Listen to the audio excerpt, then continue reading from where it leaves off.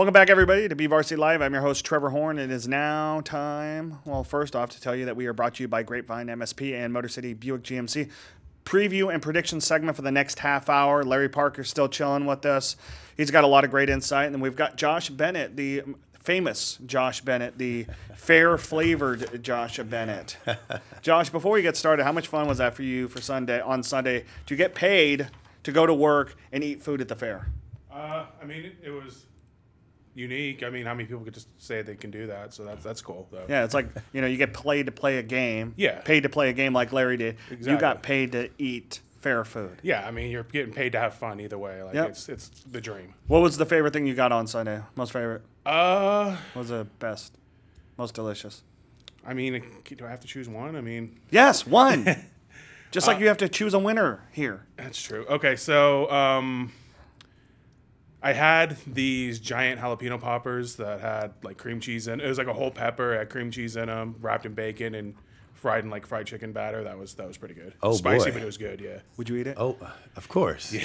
It's cheap too. It's only like $5 I'm a to get foodie. three of I'm a them, little bit so. of a foodie too. I know, and I try to still be a foodie, but man, it's so hard because I'm trying to continue this process. But I tell people, do as I say, not as I do. Anybody that knows me knows that.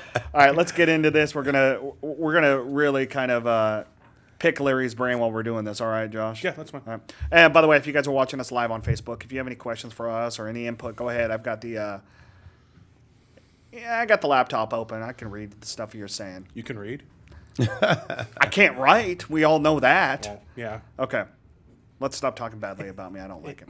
Let's start off with Love you, Trevor. eight-man football. Larry, you know a lot about eight-man football, right? Oh, not really. Back in the day, I think Bakersfield Christian was the only school in town that had an 8-man team. Yeah, we don't have any in town, but we county. still have some in the county. Yeah. So Desert is on the road this week down in Paso Verdes Peninsula, wherever that is. I'm not sure, but it sounds beautiful.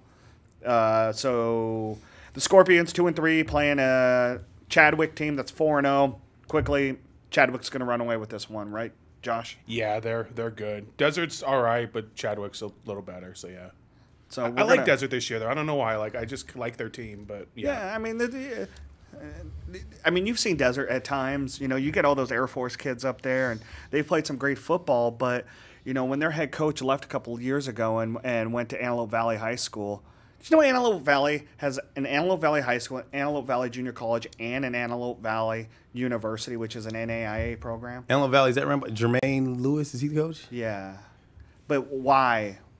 Have some creativity and stop confusing us. Stop it. So anyway, Chadwick. What do you? Larry? I'll go with Chadwick. Okay, cool.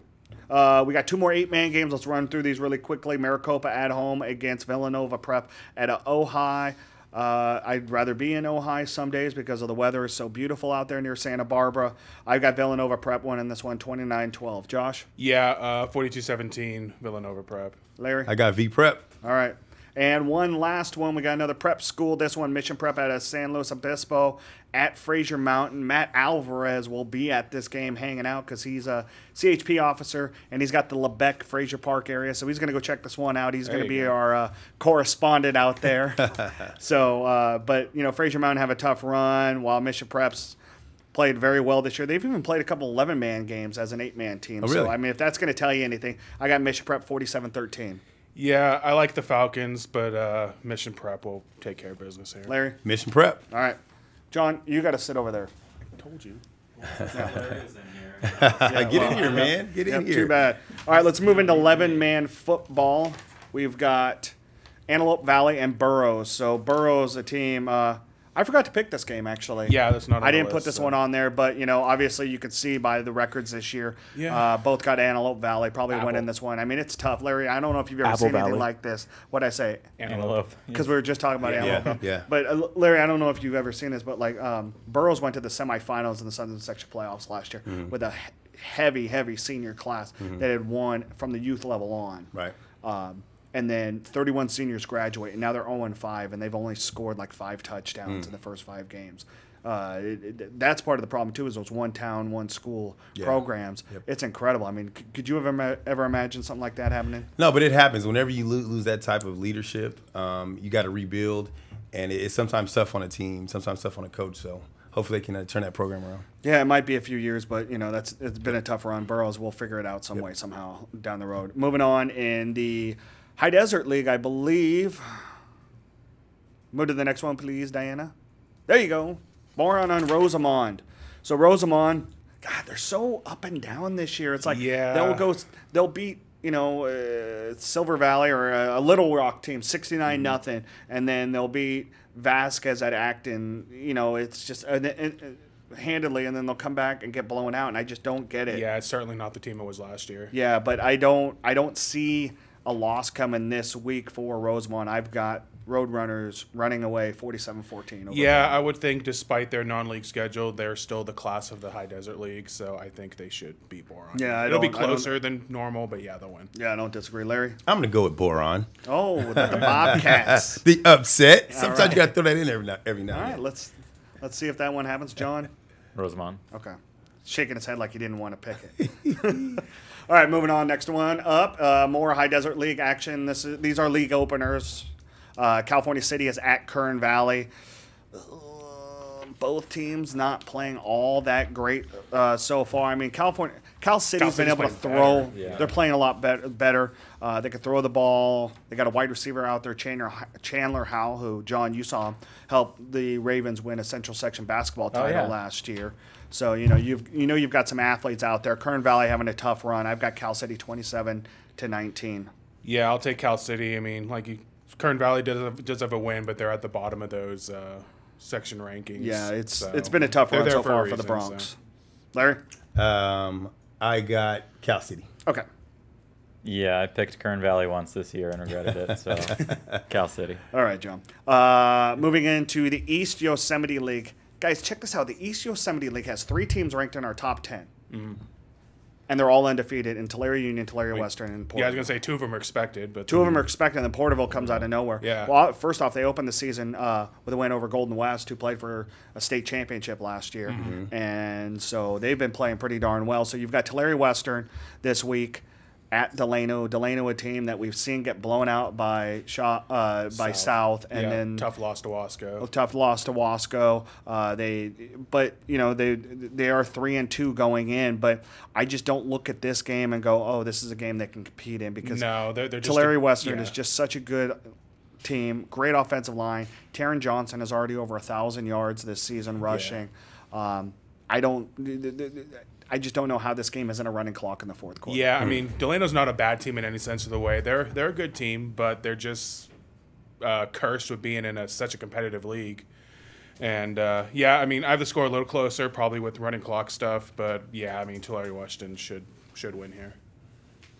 I got Tulare Western. Is that where the Burrell brothers aren't they playing there? Mm-hmm. I got Tulare Western. They'll take care of it. It should be definitely a running clock. Yep. Yeah, the younger brother there is now in his senior year. The older brother, I think, is at Fresno State, right?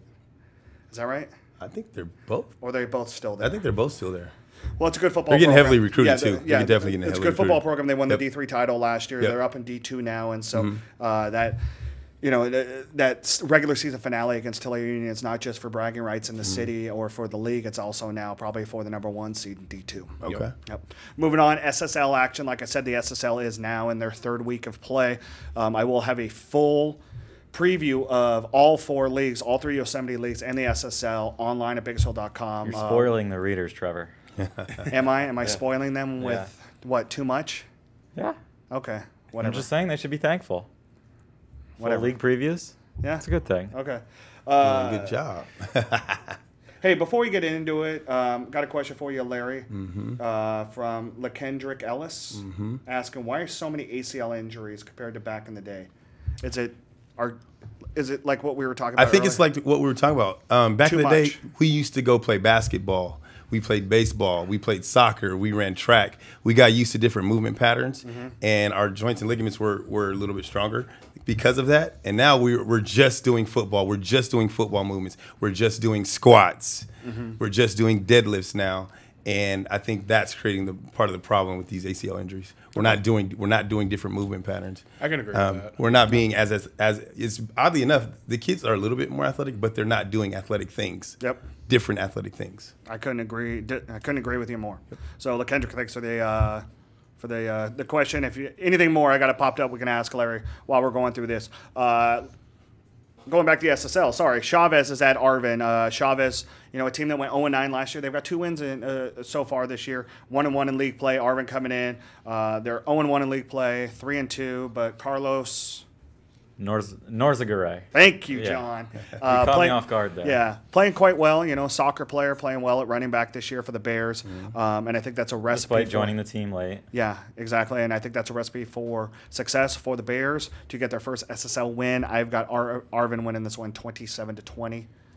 Yeah, Josh? Arvin's a much improved team. They got one of those 2 very tough games out of the way. They got the Kennedy game out of the way, so that's done. So, I mean, Chavez is obviously on the up, good for them, but Arvin's got something special going on down there. I think they get the win, 34-16. I'm going with Arvin because in my 4 years of high school, Arvin High School played us the toughest my senior year, so I always got respect for Arvin High School. Because Coach Chamberlain was the man.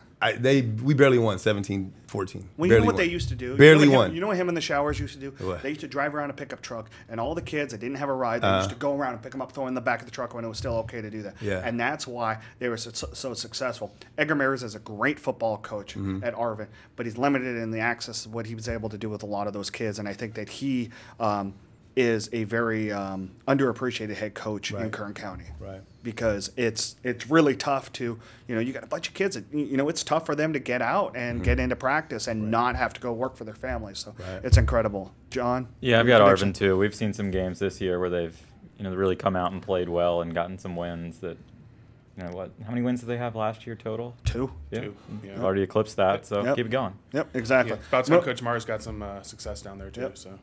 Moving on to the SSL, Shafter is now in the top 25, ranked number 25 in our Central Section rankings, and they're on the road at McFarland. Shafter 6-0 this year.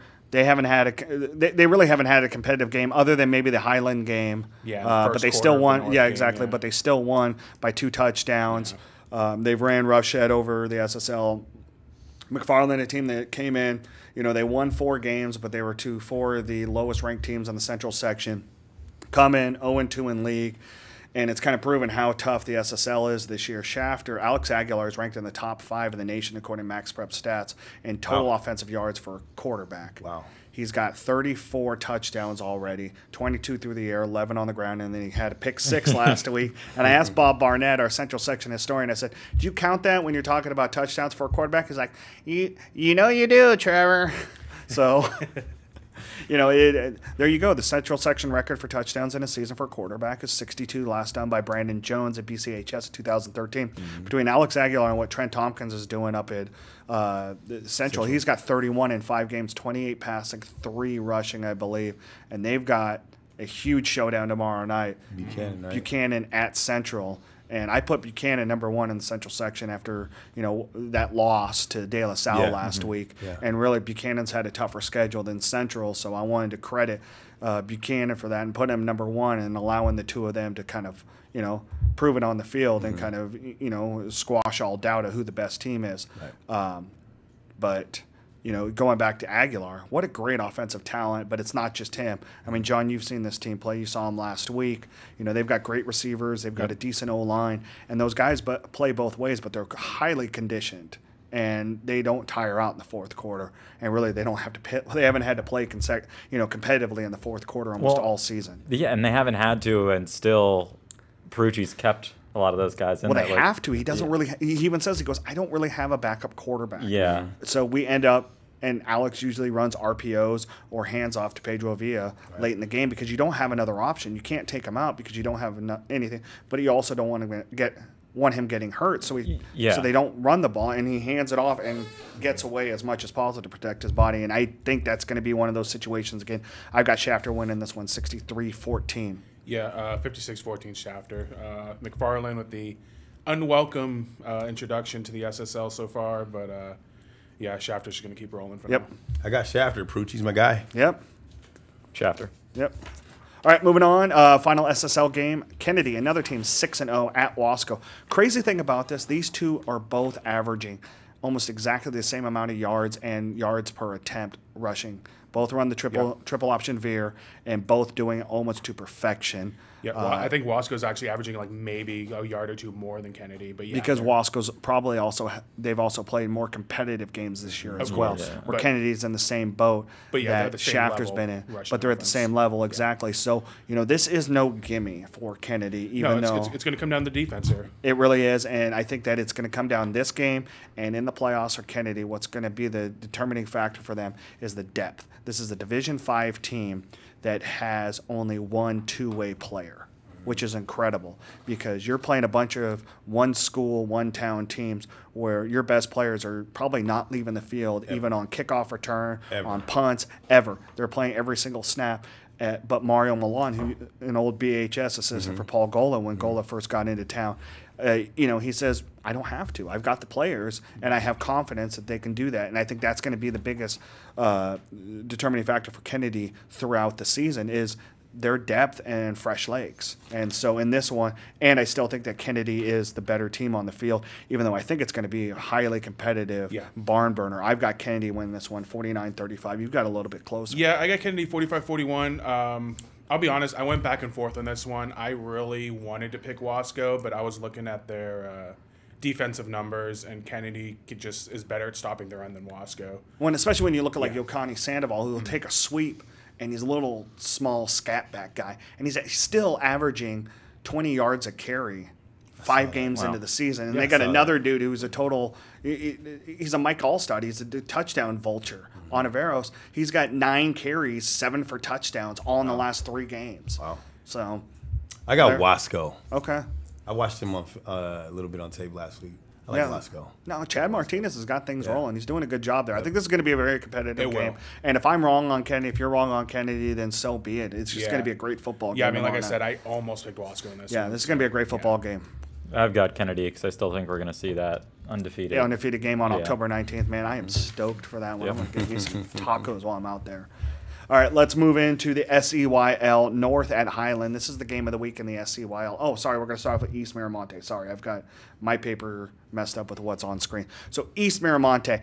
Miramonte, a team that won 5 games in the last 5 years, is on a 2-game winning streak for the first time, for only the second time in school history. Yeah.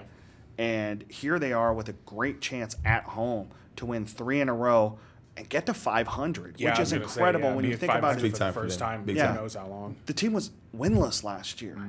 Christian Johnson comes in as a first-year head coach and totally puts a totally different mentality, brings the Ridgeview offense over. Yeah, and they took their licks early on, but they also played Shafter and Kennedy early on. I mean, that's 2 games right there that you're overmatched right off the bat. Yeah.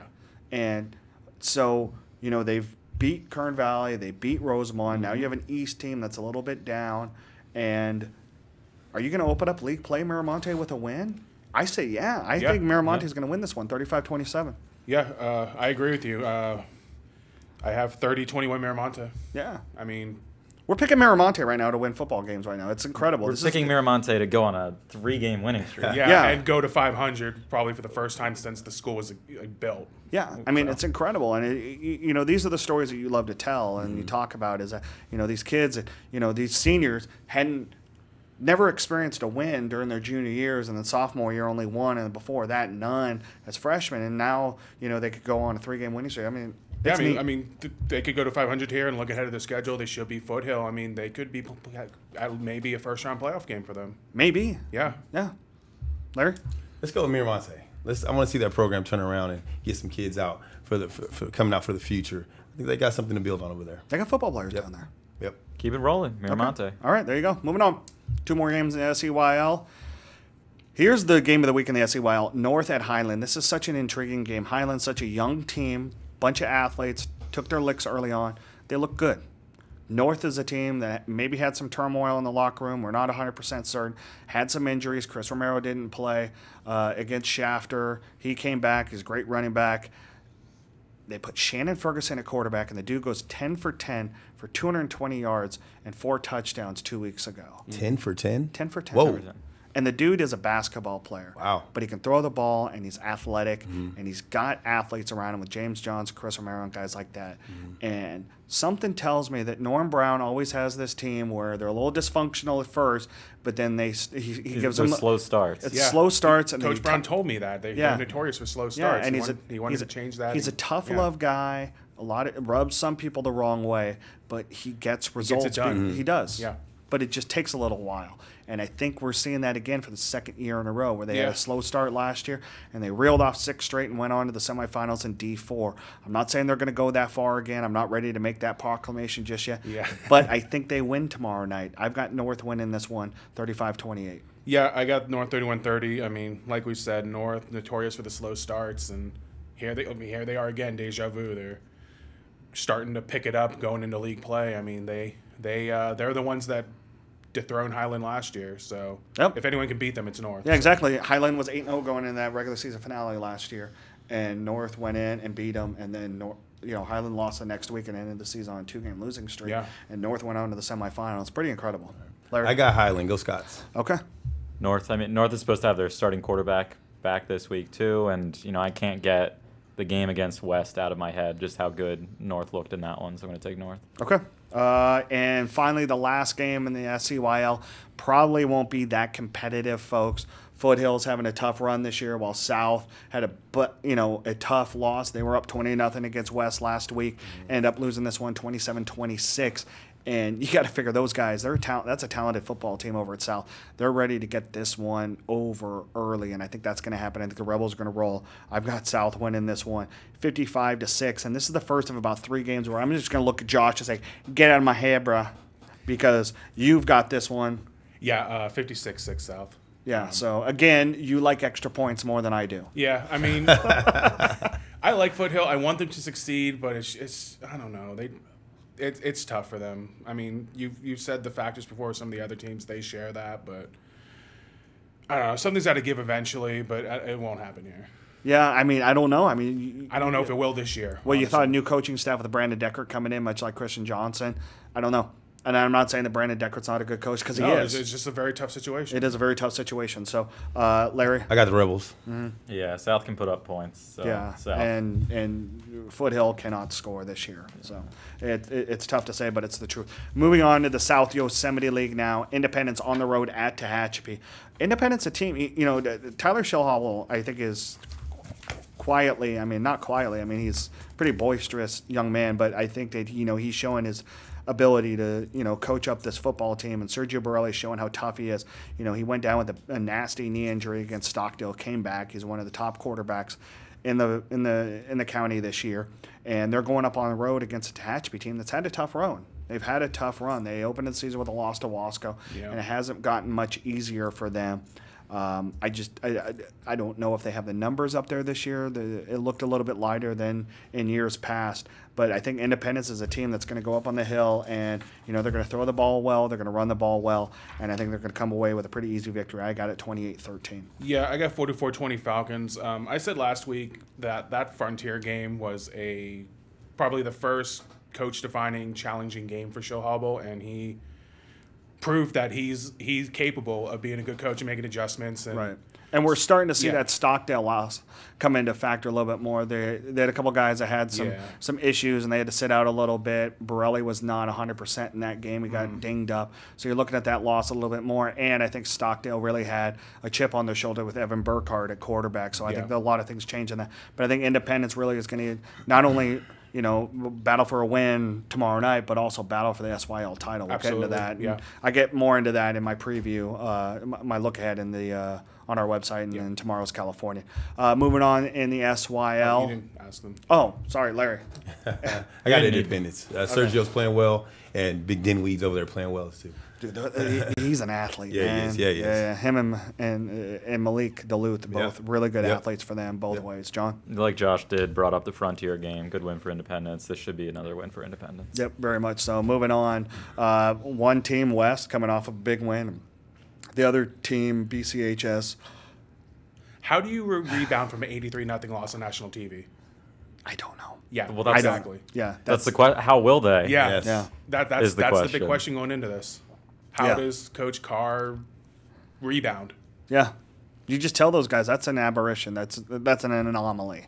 I mean, that's a top 25 ranked team in the nation that you just played. Yeah. But then again, like I said last week, it's a game that should have never happened. Yeah, I mean, I could see your point. I think we differ a little bit on that because I think that sometimes you want to give your kids a chance to see the best, get on the field. Reality. Yeah, but a little dose of reality. Watching the game, they didn't have a chance to move the ball past the 50. That's not. But Garces didn't have a chance to move the ball. The whole past game the 50. they didn't move past. But Garces did. They did. No. I'm talking about last year. Okay. When they played Bosco for the first time last year at Mission Viejo, they didn't get the ball past the 50, and then the game slowed down for them, and they ended up going 4-1 in league play, and they went into, beat Frontier for the second time in 3 weeks. In the quarterfinals, they made it to the semifinals before losing to Tulare Union in D2 last year. So, it proved that it didn't hurt Garces last year, and we'll see if it didn't hurt BCHS starting this week. I don't know. I mean, I think that's two different things because the Bosco game, they just went down there and played them. This was on TV for everyone to see. Well, How do you say no to ESPN, though? Do you say no? No, well, of course not. But you're on national TV, and that's how you perform. Like, that hurts inside. That's going to leave a huge chip in your shoulder, and that's going to leave a lot of doubt in your mind, I think. Well, we're going to find out tomorrow night if they can respond. I think they can. I think they're a good team. West, according to their head coach, Derek Dunham, still is without LJ Lalau, still battling with a leg injury. But they got good, they got 200 yards out of the running back. Damani Jackson last week went for 201 and 3 touchdowns. Good sized kid. Yeah. But I don't know. I think this is one of those pick'em games. I think BCHS comes out victorious. I've got it 35-27. I'm going to go West 20-27. The stuff I said earlier, and then looking at West, coming back 20-0 deficit from South wasn't a fluke. I think they figured out how to run their offense without LJ Loau, and I think they could go in there and shock them. Well, and I guess I'm going to continue having Paul Stein still yell out my name after photos. So, Paul, sorry. I still think BCHS is going to win this game. Larry? I got BCHS. I think Coach Carr and Coach Wallace over there are going to get those guys turned around, and they're going to buck up for this game. I'm going to say West just to make it even, but I think this one can go either way. Okay, and the last game in the SYL is another game. I don't know why I put Southwest Yosemite League. I apologize about that, guys, but obviously this is in the SYL. Another game that I think is going to get out of hand early. Golden Valley, I think they got like 20 kids on the team right now. Yeah, having a tough run at Josh Bacher's first. Yeah, that's tough. And I think Ridgeview is, from what I've heard from Dennis Manning, they're going to tinker with the offense a little bit more. They're going to run a little bit RPO, Wildcat to see if Elijah Alexander Williams can take snaps. Still see if Taj can take snaps and kind of revamp that offense, because the thing is, you look at it, that defense had 4 interceptions against Clovis North last week, and they could not sustain a drive offensively. So something needs to change. Yeah, whether or not it's Justin Henzo's fault or not, I don't think it is. Something's got to change. You can't continue doing the same thing week in and week out. And I think Dennis Manning is showing that he's got to find another way to move the ball. This is too much of a talented football team. They've got way too many playmakers on there. I don't think Anthony Ramirez is being used enough in the offense, and maybe this is a way to get him back into the fold again. At all. Yeah, he's got 3 catches all year. Now Dalen DeGraffenried's played great, right. Alexander Williams, I think he's one of the best running backs in the Central section, but he's only averaging like 46 yards. So something's got to give here. Yeah, I mean, you look at Ridgeview earlier too against Liberty and BHS, they could do nothing. So they got to figure something out. Nothing against Golden Valley, but this is the game to try some stuff. Yeah, exactly. Yeah. So I've got a 35-6 just because I think some of those kinks are going to halt the offense, and they haven't really showed me much the last 2 weeks against Clovis North and Bakersfield. So I don't have it as wide open as you do, but I still think it's going to be an easy victory for Ridgeview. Yeah, I took 55-6. Might get some special team scores in there, but shout out to Coach Bacher, Golden Valley, last week on their bye week. Took the team out bowling for a little team bonding. I mean, best Twitter account, really, I think, for a football program. Yeah. So I'll give him that. So you get with a young coach. So he's trying. Yeah, exactly. I think obviously I got Ridgeview. I think for Ridgeview to pick up and start winning and be really consistent, I think Justin Henzo's the guy to be able to get it to those weapons he has on the outside edge. That's just my opinion. No, and I don't disagree with you, but something's got to give here. And I think Justin hasn't been given the time to get into his rhythm out there on offense. I think he's the guy that can take Ridgeview the furthest. Because really, I mean, if you put the ball in his hands, the quarterback, and then you've got all those other guys at your disposal, you can't defend all of those guys. You can't. No. You can't. Yeah, I mean, I don't think the final score is going to be too important in this one, but Ridgeview's going to win it either way. And it's almost like a scrimmage for them, too, if you think Yeah, about it. It I didn't allows wanna say them that this exactly, week. but, yeah. I'll say it probably is. I mean, there's no offense to Golden Valley. They're just overmatched here. Yep. And I think Yeah. Ridgeview, this is, if you're going to do something in the middle of the regular season and in league and try to retool your offense, fortunate that you have this game, especially coming off of a bye. You've had 2 weeks to get this stuff figured out. So we'll see what happens. Yeah, this nothing week. against the SYL, but it's going to be easier for Ridgeview until the playoffs as Yep. well. So Yep. And good on Bacher getting those kids together going bowling. Yep. You've already got enough challenges. You don't want to lose them mentally, so maybe Yeah, that keep can, them invested in Yeah, the keep them team together, aspect. yeah. Exactly. 3 games to go at Southwest Yosemite League. We start off with, I think, the most intriguing game out of them all. It's Frontier at Garces. You know, Frontier's 2-3 right now. Couple good wins. Hasn't really played up in competition. Where Garces, you know, had, I think, the second toughest non-league schedule in the Central Section, which obviously, you know, Bosco kind of weighs that down a little bit because they are the #1 ranked team in the nation. But, you know, they still played St. Joseph. Stanley Cup Memorial. Yeah, that St. Joe game could have gone either way. You know, obviously, you know, the Knights came back and won on the last second play. Yeah. That Memorial game kind of got away from them. But, you know, Jalen McMillan is a great wide receiver, and their quarterback, Alex Trio, is a great quarterback. They got some injuries. I don't know if Isaiah Bell is 100%, but he should play tomorrow night. They lost J.P. Lefevre to an ACL injury 2 weeks ago, so he's out, so that's going to hurt the O-line. But I think that, you know, A.J. Gass has a way, too, of, you know, figuring out you play up. It doesn't matter what you do in non-league as long as you play hard and you're competitive. And then you get into league, and they showed that last year with that win over BHS at home. And I think that's going to factor in here. And I think Garces is going to get a few things going. And I think Joseph Campbell's going to get the passing game going a little bit more. I think Nick Tobias has been playing better at running back in the last 3 weeks. Frontier still looks like a good football team, but I think Garces just has one extra play in here. And I've got the Rams winning 24-21. Yeah, this was a complete toss-up for me. I'm going to go Frontier 23-21. I think you got to take those injuries into consideration for Garces. And, Frontier just edges them out, I guess. I don't know. It's honestly a toss-up. I don't know. Robert Vacca on Facebook, what did you miss? I talked well about your son. That's what you missed. You might want to rewind and watch it, right? Right. I mean, I think I said Anthony Ramirez is an incredible football Anthony Ramirez needs to be an active part of Ridgeview's offense for them to have success. He is who can defend him? Nobody. Exactly. He's big enough to beat the secondary, and he's quick enough to get past the D-line and the linebackers. Yep, that's just me. Moving on, Mark Thompson, Bills beat Vikings. Can the Golden Hawks upset Liberty? It's funny you asked that because we're going to talk about that in just a second. Before we do that, we've got Bakersfield at Stockdale. Game I'll be at. Game, obviously. I'll be there for That'll sure. be your last high school football game. I would have already left resident. town already if it wasn't for this game. Yeah, because you have a double invested interest as a former driller, and then Evan Burkhart, the Evan quarterback. Burkhart's my guy. Everybody knows I've been saying that for years. It's going to be a big game. I give the edge to Bakersfield if they can figure out what's going on offense, stop the turnovers, and get a little bit more options in the offense. I think Bakersfield wins easy. If they don't, it's going to be a tough game. Evan Burkhart's going to be ready to play. It's going to be a close one. I think it's going to be 28-13. I don't think that there is a team in the Central Section that can beat BHS if the Drillers are able to play 48 minutes without turning the ball over. Right. Is it an important phone call, Larry? Do you need to pick it up? There. You said 3 o'clock, Larry. I'm Right. keeping you for 2 more minutes. All right.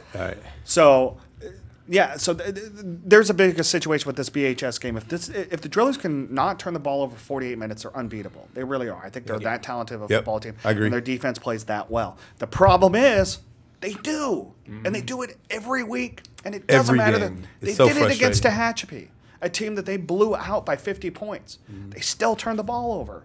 You've got to figure that out. For this Driller team to be as good as they are, not just on paper, as good as they are, they have to stop turning the ball over. Because this football team is too good. And we just can't be as predictable as we are. I'm just sorry. I love Coach Gold. I love his staff. But we're just too predictable. And other teams know it. I mean, I talk to players that have played against Bakersfield from other cities. They run the same play. And that's exactly what everyone's comment is. They run the same play. And if we don't change that up, we're going to have some problems. And Carl Jones needs to learn to hand the ball off. A little bit, yes. Yeah. Because I love Carl. He runs the ball really hard, and he's very hard to defend, but I have not seen him hand it off out of the Wildcat RPO. You know, he's a winner, and he wants to win, and he feels like sometimes if he has to put it on his shoulders to do it, he's going to do it. That's a good thing in certain senses, but he does need to pitch the ball a little more. And if you guys missed it, Carl Jones was reinstated to be able to play this week after his ejection in the fourth quarter. Mark Roberts, head of KCOA, went back and looked at it, talked to Scott Spillman, who was a white hat that night, and they said that it did not warrant an ejection, that it was more of a push, not a punch, according to Mark Roberts. Right. So they rescinded it, and he will be able to play Friday night, which is cool because he gets to play against his old head coach at Golden Valley, and Eric Smith, who's the offensive coordinator at Stockdale. I forgot about that angle. They have a really good relationship. You saw him at Carl's verbal commitment ceremony. Yep. He showed up. And, and I think that they still have a great love for each other. And so it'll be really interesting tomorrow night to see that happen. However, going back to the game, we've only got a few more minutes. We got to get everybody out of here.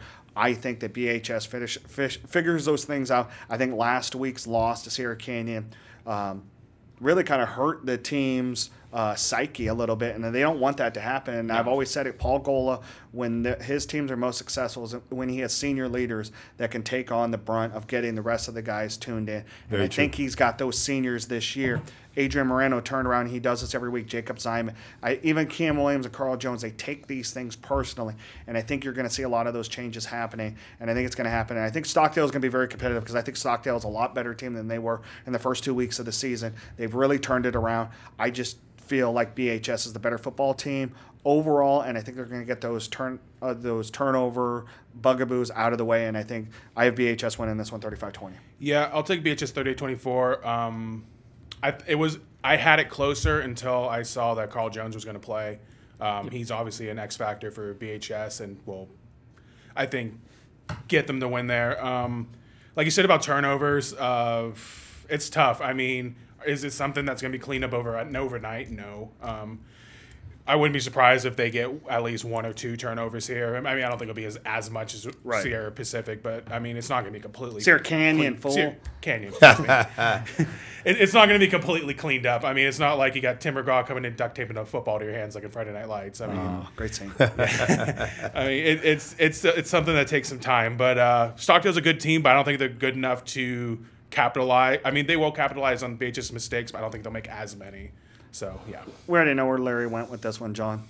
I mean, if Carl Jones wasn't playing, I'd consider taking Stockdale in this one. But this is not a game that BHS should lose. You got to take care of the ball. I don't care if you got to have the kids walk around campus holding the football all day. That's what my football coaches did. Yep. So Adrian Moreno's parents pop off on Facebook. I love this. Burkhart needs to get past middle linebacker Adrian Moreno. Proud Papa right there. That's gonna be a good matchup. I can't wait to see it. And then your boy Seth Moses goes whoop whoop Larry Parker. So there you go. You're getting the right one. And then we've got the Liberty Centennial game. A couple of people have already talked about this one on Facebook. This is the last one we got. We got it.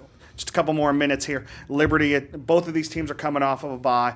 Liberty's coming off a big win over Clovis, which kind of proves that the track really is a 2-team race between Buchanan and Central. Well, like I said earlier, there's Central, Buchanan, Liberty, BHS, and then the rest. And then the rest, especially in Division I, yeah. Right. Well, I think that you could throw a couple of those Mountain League teams in there, Arroyo Grande, but really, yeah, I think everybody, like there are 4 teams in Division I. I would be surprised if that wasn't the D1 semi. Yeah, legitimately have.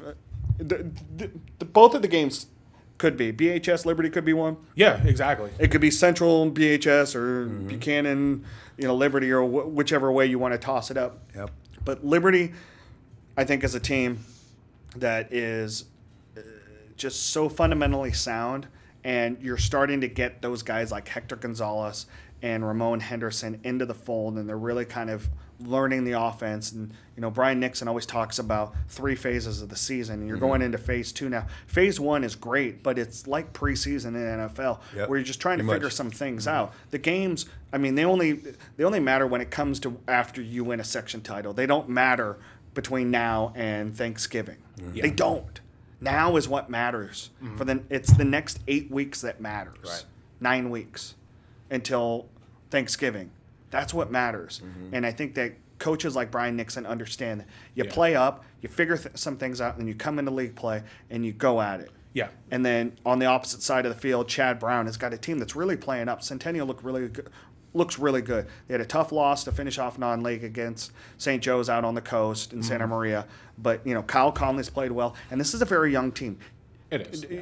You look at sophomore Ty Glass at running back. You look at sophomore Jake Navarro at linebacker. You've got 2 juniors and DJ Adams. And from what I've heard, you're going to see some different wrinkles out of Centennial in league play now, trying to get the ball into DJ Adams' hands more often, which they should. The guy's averaging 37.5 yards per catch this year. Whoa. You got to get the ball into his hands. He's a big guy and he's shifty, so you're going to see some things happen. So it's going to be really interesting to see what happens, but I still think that given 2 weeks and Brian Nixon trying to get guys coached up, this is going to land in Liberty's favor. I think it's going to be – it might be closer than what I predict, what you predict, and Josh and I predicted the same exact score. What was that score? 42-21 Liberty. Yep. But here's the thing I see it, though. You look at the Centennial St. Joe's game that you were at, and St. Joe's had success rushing the quarterback and causing chaos in the backfield. And what's Liberty's strength? Their front line. Yeah. Exactly. So They're if St. Joe's can get in there and cause chaos, what's Liberty going to do? Exactly. They're going to do the same thing. I think they've got the best front 5 offensive line in the section, and I think their front 7 is one of the best as well in the central section with that 3-4 defense that really kind of mixes it up. But I think Liberty, we talked about it last year. We thought BHS and Liberty were going to be on a collision course, and obviously they weren't for the most part. But I think those 2 teams are the top 2 teams in league. Larry, how do you see? I think Liberty rolls, like you said. Liberty is in the trenches is real tough, and on the skill positions, I think the edge might go to Centennial, but in the trenches is where the game is won. So I got Liberty. Josh read your mind with the score. He read my mind with the statement he made. You pressure Connolly. I think you can pressure him into some interceptions and make Centennial play catch up, and the game starts up front, and that's where Liberty is at its strength. I love this discussion. We went 10 minutes over, and you know what? I don't care, Larry. Thank you. I'm gonna leave it here with this, Larry. We're all gonna miss you here in town. We wish you and Sarah and the kids best of luck in Kansas City. Have fun. Don't forget about us. Come home every now and then. And you know what? I think Robert Vaca really kind of says it well. Larry, you will be missed, buddy. Much love and respect for everything that you've done for our kids in this community. And I believe that wholeheartedly. Thank you for everything you've done. Thank you for all the highlights you gave as a player and everything you've done for the community as an adult here in town. Good luck, and Kansas City is better off with you in it. Thank you very much. I'm getting, now that I'm about to leave, I'm really getting emotional about it. But I'll give you a hug tomorrow night. I'm gonna miss all my guys, and I'll be back in town. I'll be back for some of the games later in the season, and I'll be back in the summer as well to do a summer program. So I won't be gone completely. Okay. But so I'll miss everyone. Good. I like it. Appreciate it. For Diana Rodriguez, our director, Josh Bennett, Jon Mettus, Larry Parker, I am Trevor Horn. This is BVarsity Live, BVarsity Nightly. Tonight we got a big volleyball matchup. Garces is at Liberty, and then don't forget game night tomorrow night at 11:15. We're going to preview. We're going to actually, instead of previewing, we're going to go back and recap all of these games. So thank you guys for your time. We'll see you then. Bye-bye.